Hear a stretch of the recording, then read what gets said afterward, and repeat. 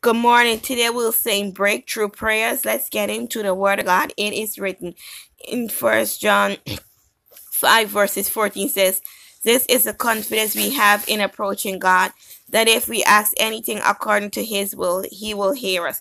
Heavenly Father God, we just come before you right now. We just want to thank you as we stand on Psalm 17 verses 16. It is written, "I call upon you, my God, for you will answer me. Turn your ear to me and hear my prayer." Heavenly Father God, we just come before you right now in the mighty name of Jesus. And we just want to thank you. Say, call upon me and I will answer. We just thank you, God, right now in the name of the Father, the Son, and the Holy Spirit for answering prayers, God. And not only for answering prayers, God, we thank you for opening doors as we stand on Psalms 141 verses 2. May my prayers be said before you like incense. May the lifting up of my hands be like the evening sacrifice. Heavenly Father God, we just come before you this morning and we want to thank you, God. We want to thank you, Jesus. And we want to thank you, Holy Spirit, for answering prayers, God. May my prayers be said before you like incense, God. Haya masondra bandidi andoroboso. As we stand on James 5 verses 13.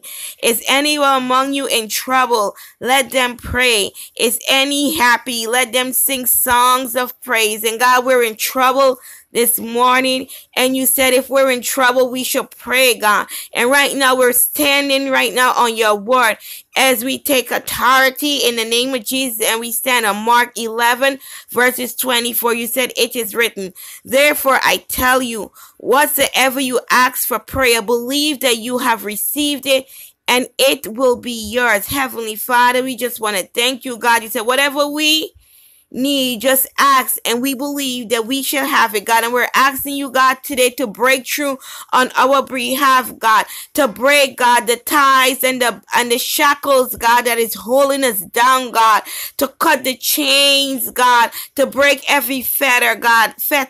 And we stand on Psalm 17 verses 6. You said, "I call on you, my God, for you will answer me. Turn your ear to me and hear my prayer." Hear my prayer this morning. Attend unto the voice of my supplication. From the ends of the earth will I cry unto you.